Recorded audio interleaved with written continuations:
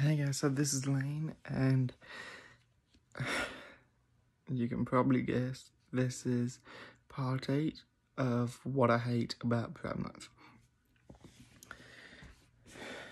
Well, that's the series title, but this ain't.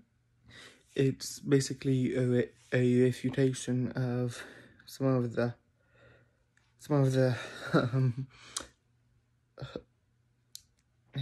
hypocrisy. There we go.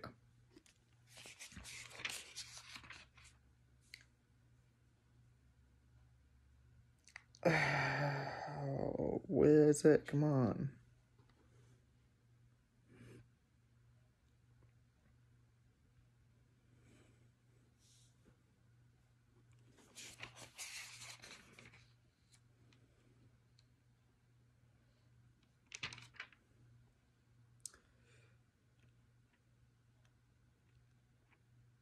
I really should have looked at this before I made this video.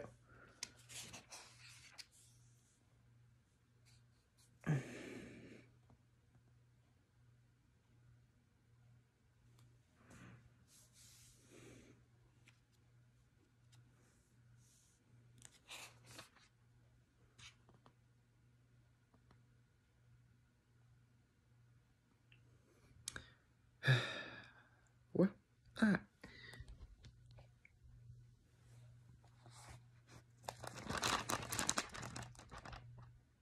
And no, just in case y'all are thinking, no, I'm not closing my Bible right now.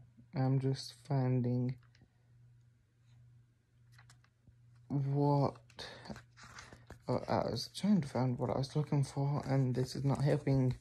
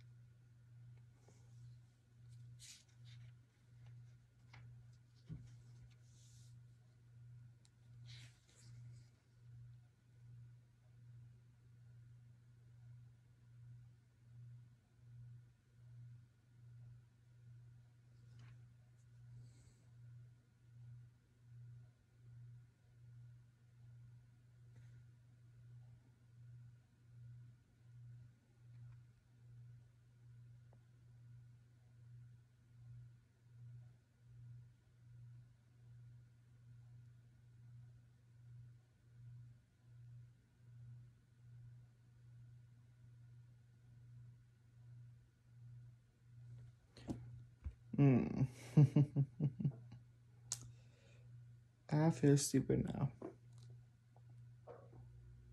Because in all likelihood, I in all likelihood just passed up exactly what I was going to be reading out of anyway.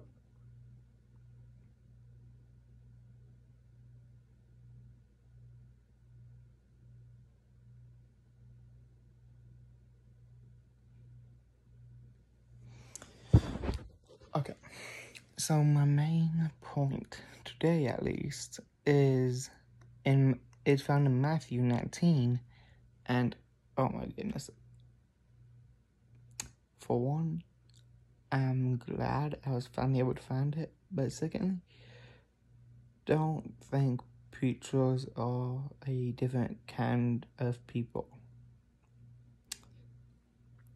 But I'm gonna begin in verse 3 and I read down to verse 6.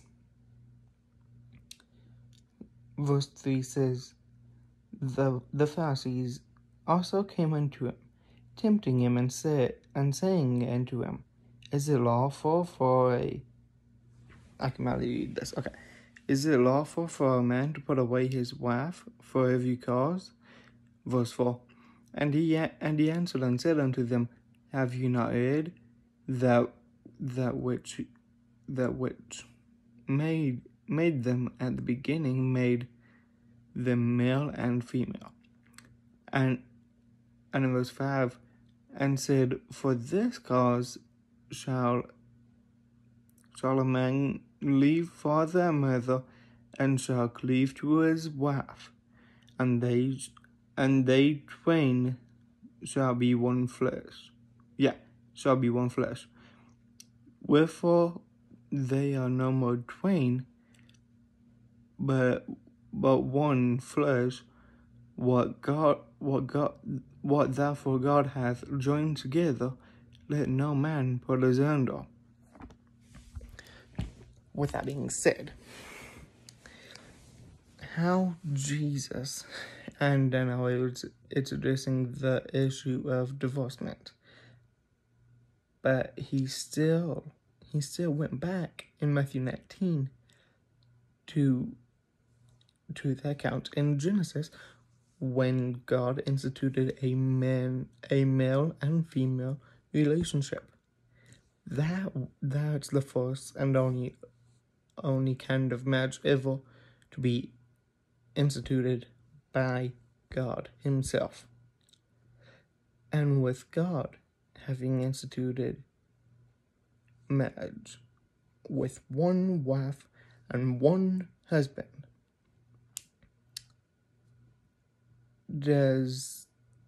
and since the Bible also says a servant is not greater than his master, and again I'm paraphrasing here, but in essence it got down to, is a servant greater than his master? Of course not. So, and since many times we can find the Apostle Paul calling himself a servant, and we should be a servant of Jesus Christ in the same way that Paul was. With that being said, if a servant's not greater than his master, and we're supposed to be servants to Jesus Christ, and God in the beginning ordained a male and female marriage, does that give us any right to try instituting any other kind of marriage, like a gay marriage? That is not a marriage. Gay marriages do not exist. Men do not have the authority to create made-up marriages, and to even act like we do is a complete disgrace to our logical thinking and to God himself.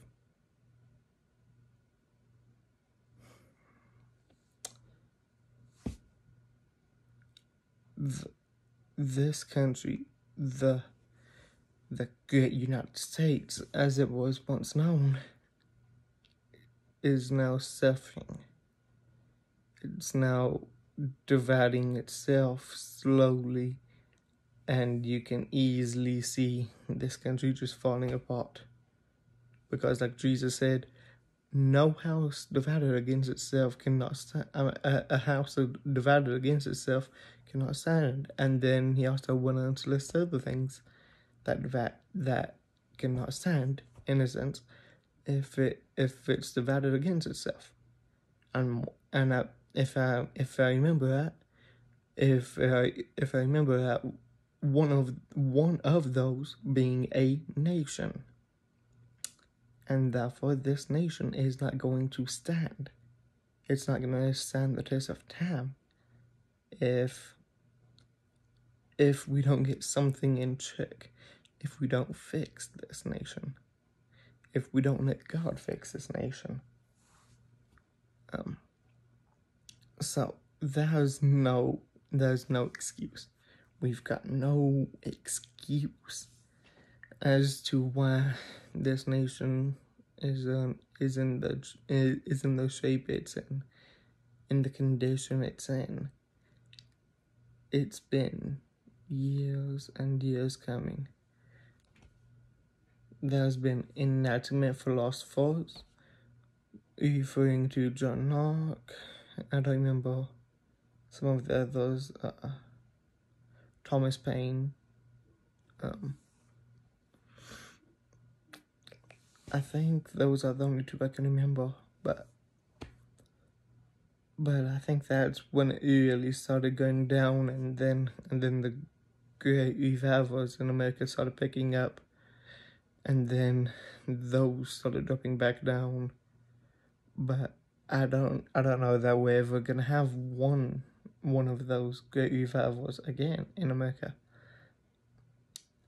It'd be something else to see it in other countries, of course, but in America, I think it's pretty well over. I hate to say that. Would I like to see it? Yeah. Don't know that I would, though. Don't know that anybody will, because I don't know that it'll happen. So, please don't forget to like, comment, share, subscribe, turn those post notifications on so you don't miss a beat. Please leave a comment. Please comment if you did like the video, telling me what you liked about it. Please leave a comment if you didn't like it, telling me what you didn't like about the video. And until next time, peace.